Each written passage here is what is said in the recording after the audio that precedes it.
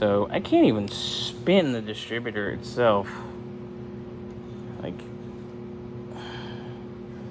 something inside of here seized up, making that go bink. No more. That's not good. That's not good at all. Look what we got. It was supposed to come for tomorrow morning, and it came on the afternoon transfer instead. So we're gonna get this done today, hopefully. She's running. A hair on the poopy side, but she's running. I gotta find a vacuum leak. There's something leaking vacuum back there, so I'm gonna pull the air cleaner real quick and see it. So she's running, but she seems a little angry. Even though she's timed right where she's supposed to be, we're dead on our timing. Sweet baby Harlow, running with her air on. Happy baby. I'm gonna call your daddy right now, tell him to come take you home. Little Miss Harlow, she's running good. Air's on. I've been running her a while now.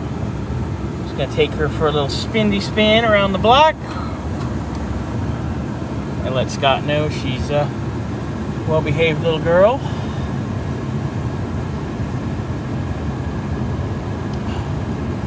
Good old Harlow. Say goodbye to your friend, Mr. Late Model. That's like, you know, the girls going to the beach. The older ladies, and they see the hot young stud back there. And they're like, oh yeah, that guy's hot. Alright, anyway, here we go. Around the world.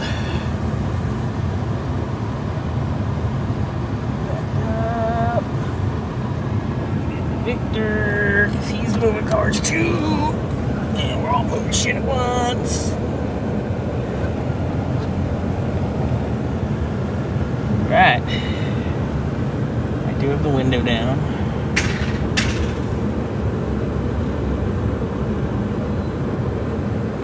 Well, let's go for a quick ride, Miss Harlow.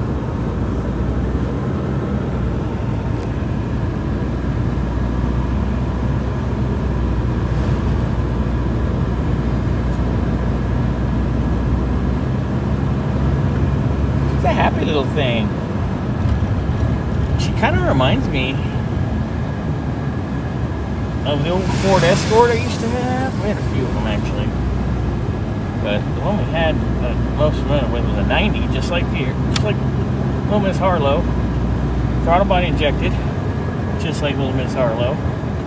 Has a little tiny distributor, just like little Miss Harlow.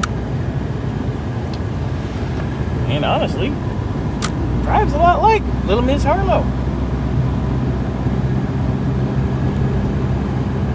Harlow's a happy baby.